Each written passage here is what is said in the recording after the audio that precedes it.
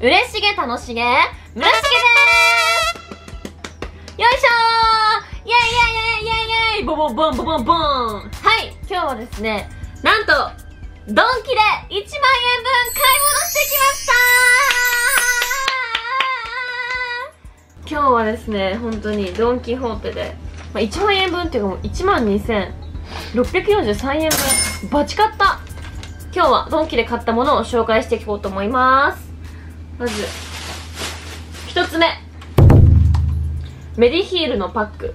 これなんかおまけ付きだったからなんかね、やっぱ買っちゃった。おまけ付きって聞いて。メディヒールのパックですね。おまけなんなん？思った。おまけもパックかな。おまけもパック。はい、次。次イウデロックスラックスは絶対ラックス。レノアオードリュックスだろ。ラックスが出たらシャンプーかと思うやん。これリュックス？リュックスやろ。絵を追う？絵を追う。オーデルックス。オーデルックスやろ絶対。オーデルックス？知らんけど多分オーデルックス。レノアオードリュックス。おお。これなんかね、めっちゃね、洗濯物がいい匂いになるのよ。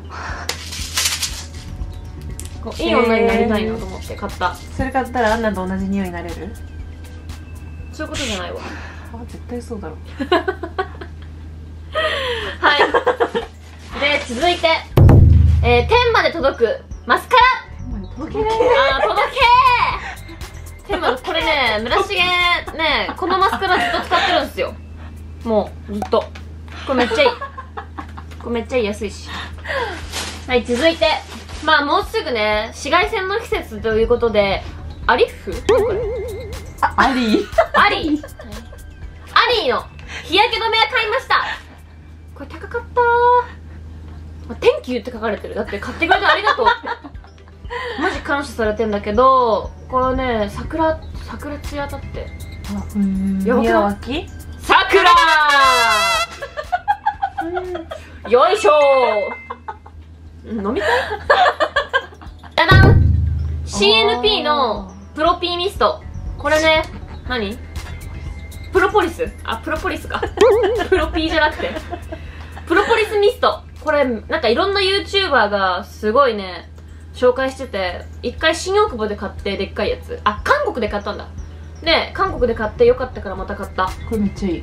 いいよね、これ。Thank you ってここも書かれてる。めっちゃなんか感謝されてる。買って。めっちゃいいじゃん、ドンキ。はい、次。恋するお尻。洗うたび、お尻がもっと好きになる。これなんか、お尻のなんかトゲトゲみたいなやつなくなるらしいよ。これめっちゃいいよ。これ何？マジで？お尻もっとザラザラ？もっとザラザラ組が言うけどめっちゃいいよ。マジで？お尻もっとザラザラ組が言うらしいんですけど、めっちゃいいらしいです。どんぐらいザラザラ？パイナップルぐらい？それとももう、ドリアン。パイナップルとドリアン？パイナップルぐらいかな。パイナップルぐらいだった。キウイぐらいからツルツルになった。キウイ？リアルー。聞きたくねかったー。キウイってリアルー。はい、じゃあ続いて、じゃん、激落ちくん。これいいよね。めっちゃいい。これシンプルにいいよね。汚いとこ汚れ落とそうと思って。絶対黙れ。はい、そんでもって、じゃじゃーん。ラッポギー。やっぱ韓国好き勢としては1万円分で買うってなってもうこれはね、欠かせないよね。そうでもない。マジで。でも美味しそう。美味しそうだよね。めっちゃ美味しそう。今度みんなで食べよう。福岡市のゴミ袋。生活感出してくるね。そう、500円だったから高いじゃんこれ。ナチュラルに買うの。やっぱ1万円分の中にぶち込みたいなと思って買った。さすが。次、ハニーディンドン。ハニー DJ ジョン。ハニー DJ。わからん。ハニーダイジョン。ハニーディジョン。みんな上読める？その上。どれ？これ？これ？これ？そっから。ブランデー何？ブランデーポテトチップス。いや、さすがにねえ、こ高校出てるから。まあブランドな。それな。あ、ブランドね。ああ、いいね。忙しい。かわいい赤ちゃん。忙しい朝のグラノーラ。とりあえずこれ食べとけばまあ何でもいけるかなみたいな。なんかほらオーツミルクとか入ってるから、あ、オーツ麦とかだから足りないとき自分の体の中にカルシウムとかビタミンが足りないとき韓国海苔。あんまピンとこないよくない？これ美味しいよね。美味しいよねこれ。美味しいよ。美味しい。いいからマジで。だからマジでコスメみたいに言うよ。そんで出してくる。買ってもうた。は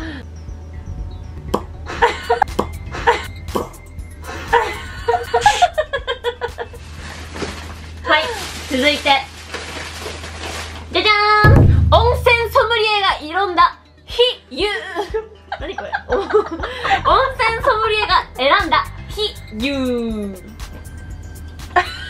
ってことでですね、ほら九頭竜とか月岡とかカツかわつ？わからん。マジひらがな振ってほしいけど、まあね、そんな感じですごい良さそうだったから買った。すごい。